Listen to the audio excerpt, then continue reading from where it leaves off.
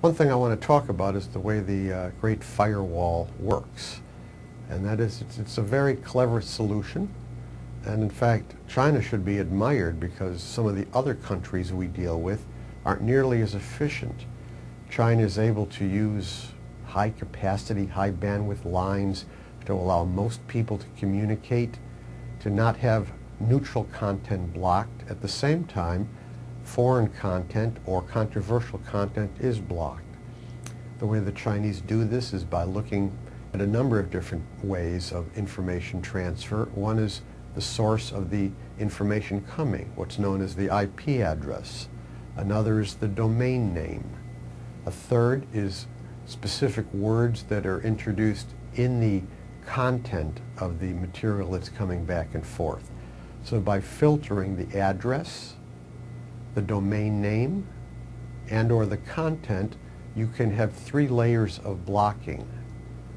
What's important is that some of the solutions that are offered both by our organization, the International Broadcasting Bureau, as well as all the different sources, is that they attempt to defeat these by setting up new addresses. They're new, they're not blocked. Eventually they will be. Domain names that are obscure, that haven't been entered into the library of those sites that should be blocked, and by sometimes doing keyword substitution, substituting one character for another, keeping a word the same that sounds the same but looks different so the filters can't block it. It's a continual cat and mouse game. So the goal is to find tools that work at all 3 levels, and that's one of the real challenges. So far we're being successful, but as we become better with our tools, as the various individual organizations become better, the Chinese government becomes more sophisticated.